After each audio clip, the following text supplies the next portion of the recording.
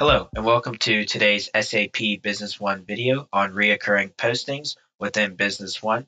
Today I'm going to give you a high-level overview of the functionality within the system and how efficient the tool is for your every day-to-day operations. So first, I'm going to log into the system to show you a cool feature about reoccurring postings. So I'm going to click Choose here. I'm going to log into my company's database. And as it's loading, you'll see a couple things pop up. First is the confirmation of reoccurring postings. And second here, if you have the multiple branch feature functioning within your system, you have to select the branch that you'll be working in. Meaning if you have two locations and they're linked together, like if you have a location in Memphis and another location in Los Angeles, you can choose the specific branch that you would like to work in from a day-to-day operation. So first I'm going to click my main branch here, and then it's going to take me to my home screen, and you can see this reoccurring postings confirmation populate.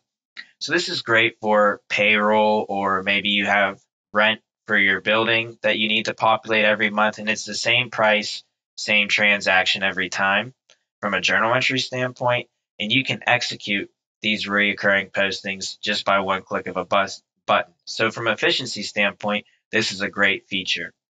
We can also go into our menus here and drill into financials and reoccurring postings. And here's where you can add the specific information for a reoccurring posting. So I'm going to pull up one that we already have built into our system for payroll. And you can see the geo accounts that are linked to this specific reoccurring posting, as well as its debit and credit information.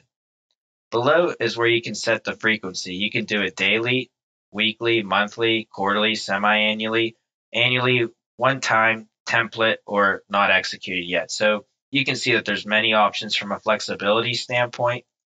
You can do every one for the posting, every two. If you have multiple postings, it can go up to 60. So very flexible there too, as well as your next execution date. So that's a little bit of reoccurring postings. You can see how efficient it is from a financial standpoint for every day-to-day operations. And again, very easy to view this information. And if you needed to gather more information, maybe you wanted to see the specific geo accounts it's posting to, I can click on the golden link arrow and it'll pull up the chart of accounts and the geo account specific information. That concludes my video on reoccurring postings. Thank you for listening.